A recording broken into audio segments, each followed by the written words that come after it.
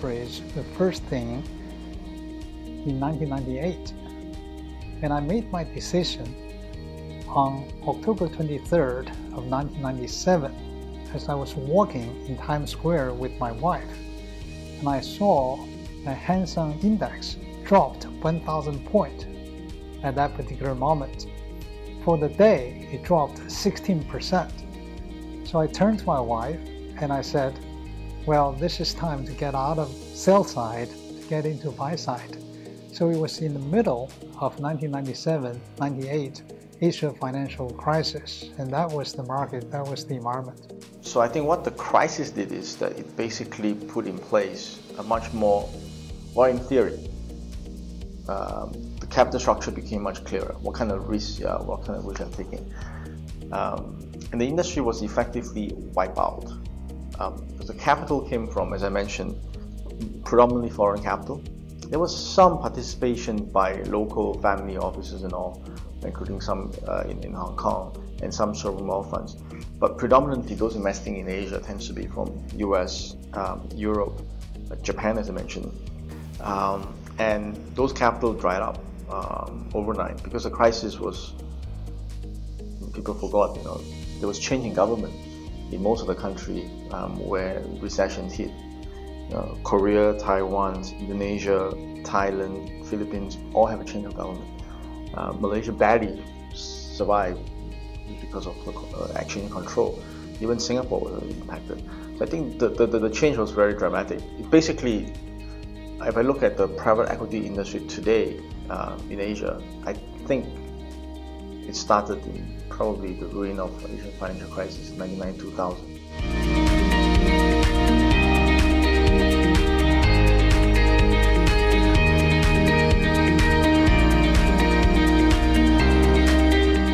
I think the Asian financial crisis was the key turning point in the industry. I think it's the first time that fund investors were really able to buy control of large businesses, mostly because so many businesses had been nationalized by governments in Korea, Indonesia, and Thailand. And there was a brief moment in time when the most powerful investors in the region, families, chaebols, corporate groups in Japan, were so heavily levered, they actually couldn't buy assets. So I think it created this moment in time when corporate sellers and even governments were willing to sell to funds, which was a pretty outrageous concept at the time, because I think the idea was a fund is only around for 10 years, ownership of a company is forever. So I think Korea First Bank was certainly one of the early deals that created the foundation for the industry to take off, mostly because it proved that a private equity owner could not only put up capital, but could actually help turn around and even build a business. Newbridge Capital was set up as a China fund, so we were supposed to invest in China. But as you probably remember at that time, asset prices collapsed all over Asia but China, because China was rather closed. So the best opportunities became outside of China, and Korea was more severely hit by the crisis than anywhere else. So it was quite natural for us to look at Korea. But honestly, the opportunity was presented to us by the sell side.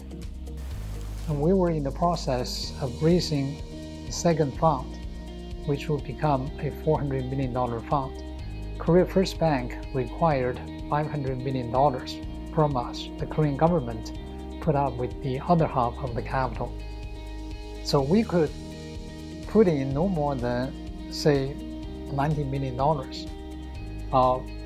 The fund size, eventually we raised our second fund, was about $450 million. So we put in about $90 million, about 20% of the fund. But we needed $500 million. We raised the rest of the money in a few weeks to close the transaction. So it was actually pretty bold to sign up a deal without having fully lined up the capital. But my thinking was, if the deal is good enough, there's no capital constraint.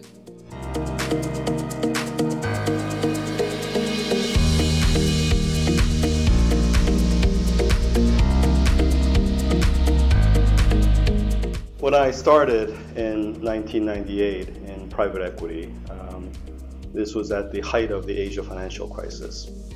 The private equity industry and buyouts in particular were basically a thesis to be proved. I think there was a little bit of venture capital before that, but Western style private equity really took hold with the Asia financial crisis. With my former employer, we did one of the first large buyouts. It was a buyout of the distressed bank in Korea called Korean Bank. Newbridge, as it was called at the time, did something similar right before us of Korea First Bank. The two of us went in, put in a big amount of fresh capital, recapitalized, and turned around the banks. Those banks in turn provided much needed liquidity, credit liquidity, to industry in Korea. So I think those two deals were landmark deals that both highlighted the Asia financial crisis, but ushered in a new era of Western style buyouts in Asia. So when I joined predecessor of Adam Shu, which was UBS Brinson in '99, when we first looked at Asia, we didn't want to look at some of the venture stuff. So the focus was in buyout. But prior to '99, most of the buyout transactions were disaster. There's a group called NBO Partners. They've been around since the early '90s, trying to do buyouts. Really struggled. Parma was trying to do buyout. I think a very famous case was the buyout of Delifrance, the cafeteria chain, which was a disaster. So the few case studies that we could gather at that time raised the question of whether the whole idea of a financial investor taking controlling position and running a company, whether that strategy can work in Asia.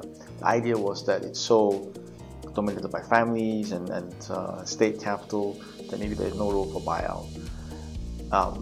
The first few deals that really caught investors' attention was some of the restructuring deal in Korea.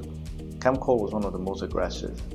Obviously, if I look back at that time, the chapel obviously broke up, and so there was a huge the series of Mundo transactions was significant.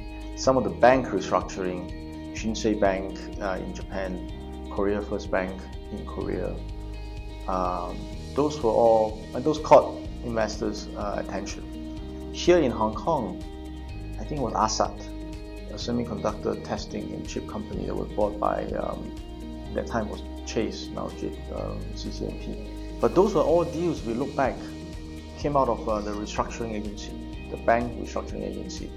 So when we first look at the market, we questioned the sustainability of that model, because in the past it didn't seem to work for various reasons, and there was a period of time where we start seeing huge transactions and participation from global buyer players. But these are all government bank restructuring agency managed deal. So the question is that, is there a sustainable pipeline when the restructuring is done? And you establish a reputation for being able to do it, and you build a little profile, brand, reputation for Newbridge Capital, then it became a little easier. Honestly, if we had not done Korea First Bank, we wouldn't have done Shenzhen Development Bank, which happened a few years later. Raising capital was difficult because investors were not yet completely bought into the idea of China, and I think that really was ultimately the spark that really drove large capital pools into this part of the world. So there was skepticism about that. There was, frankly, a little bit of skepticism about what was the right model going to be. Was it going to be venture capital, growth equity, controlled deals, of which there were very few? And I think a lot of limited partners, particularly the larger limited partners in North America, who were familiar with the model in the U.S., were looking for what model would work in Asia. And I think it took time for that to really develop. Again, I think the Asian financial crisis was the initial spark for that. So we went from a $100 million fund to a $320 million fund to a $720 million fund in the wake of the Career First Bank deal. And I think from there on, it was really returns rather than the promise of the market that really drove fund size. So from there it was $1.5 billion and then $4 billion, and then that's when the business really reached maturity.